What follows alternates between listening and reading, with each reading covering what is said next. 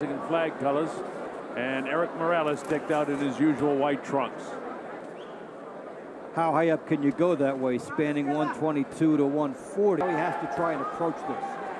Well, so far he's doing all right because he seems to be getting off, and the WBC has informed me that he gets the first crack at the title. So love to keep the sanctioning fees rolling, and you keep the fights happening in the division. It's a business of boxing. Morales really hasn't opened up yet. No, talking about it earlier in this round, that if he can look at it, that this is Marco Antonio Barrera, Paulie Ayala, Goody Espada, Bueno. Cano is undefeated at 23-0. Morales, decided to pick up the pace in round 2 a bit, Dave. And they opened up and go, hey, I am a legend. And he's got to be a legend more than in his mind. And in the top of his tremendous experience. With the experience of Morales, Dave, all of those punches there, people sitting back in Cano, and the one big punch landed off the hands of Erik Morales. And he is left. As good as some that Morales has faced, and he's not bringing it back quickly enough. But still, with all his experience, plenty good enough that he could beat a youngster like Colonel Bob Sheridan here, along with Dave Bontempo. Glad wherever you're watching around the world, vacant WBC Super Lightweight Championship of the world. Cano has a 1-inch reach advantage, but he doesn't dip his shoulder in as much as Morales. Interesting how these guys are trying to launch the big shots. Morales doesn't have the hand speed he once had, but he has a lot of knowledge. He still is younger, just 21 years old. And then a nice, good right hand to the body by Morales. He got Morales with. And Morales.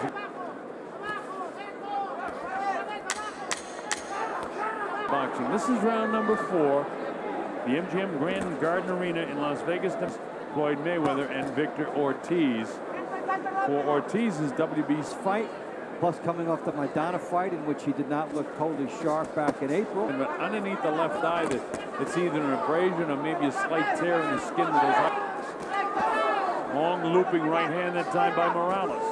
He's in position after that to throw the right hand. It's a good round of boxing right now. Punch looked like it was ticketed for the chin, but when he saw the opening, able to do that, and that's what the exceptional fighters can do. And Cano, and he's certainly hanging in there. He's winning this round. A very good round. Up in 08 by Miguel Angel Cotto.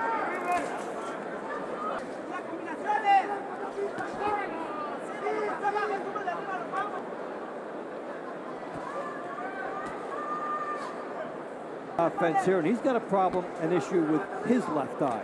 So each guy has a lot of power on the left hook, but he caught him. But he wants to throw more right hands on top of it. He has all the knowledge, so he's using what he has to his advantage very, very well. And you're seeing putting the pressure, yeah. He avoided a lot of those punches, but it gives an adrenaline. Look at this. The fight fans here love it. On tempo, our principals, Erik Morales in white, and in the black trunks, Pablo Cano. They can see Cano as being heavy-handed and give him until he fires his next jab. Now, I should mention at this point in the fight that continue, he loses the fight. So that's the case for either guy here. If it's stopped, very hard right hand was in there by Cano and countered right back. Human instinct. Yeah. When your eye is bleeding. The bigger, the better it is. He's trying to line up something really heavy with the right hand there, but just as a minute, Kenny Bayless was right behind Morales. Fires the heavy one, and he's getting braver on the inside as this fight goes along.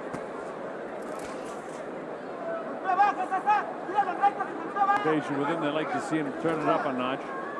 Try to wear down the older. It's here against Morales, because Morales is right on him with the eye. So Cano has to gamble a little. Look at Erik comes back with 2 right hands of his own. And that's right on top of that. Open up if you're Cano.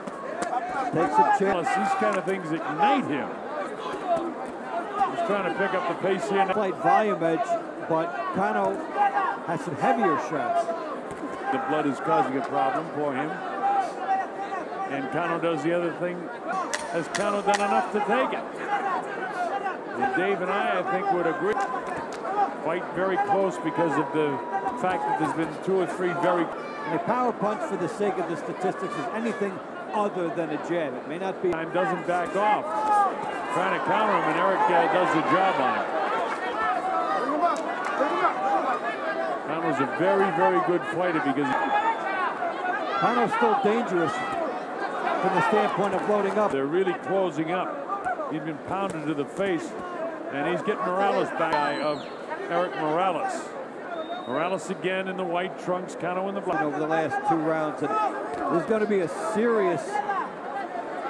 It's really not that bad. Not fight ending anyway, but it's bothering him. That really can sneak up on you in there.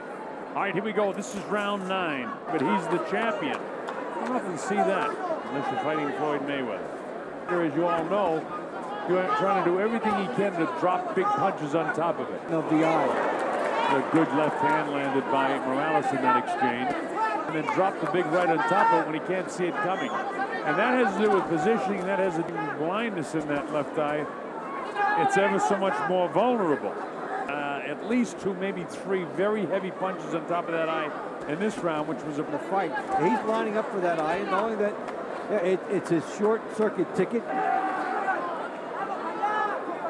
That eye really looks bad. Cano Morales has been really showing his championship caliber in the last couple, and it's kind of slicing punches too.